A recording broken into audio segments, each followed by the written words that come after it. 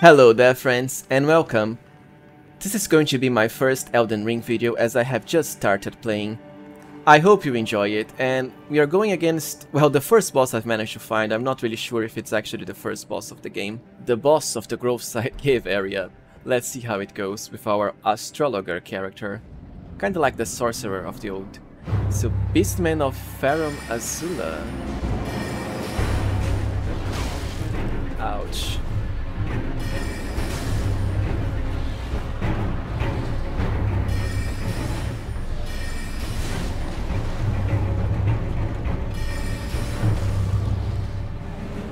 Let's just keep dodging and hopefully we can defeat him.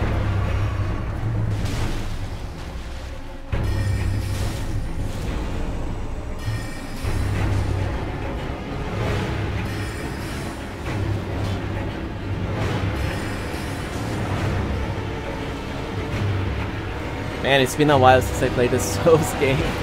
I'm a bit on edge here.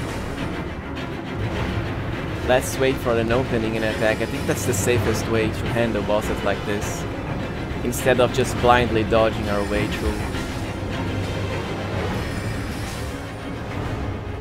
Okay, so he should be done for now.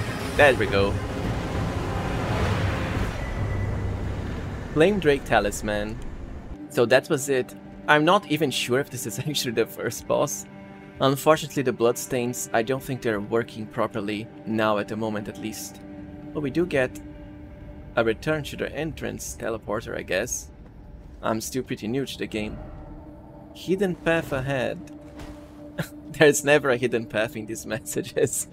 They're always just there to mislead you, I guess. Hopefully you'll get to enjoy my Elden Ring videos, as I'm pretty excited for the game release. My first run is going to be as a sorcerer character, so the spellcaster. In this case we are an astrologer, which I imagine is the same sorcerer from the Dark Souls series. Apologies if I'm not a particularly good player, it's just my first time with Elden Ring, and it has been a while since I played any of the Souls games. And please be sure to comment down below if you're interested in watching more boss videos from Elden Ring. I will of course later on make guides about, you know, what I find to be the best spells, the best weapons and so on, but I need to play the game further to get there. So for now I have to deal with bosses and so on. See you later friends. Please remember to like, subscribe and even become a channel member if you can to help support it. Thank you for watching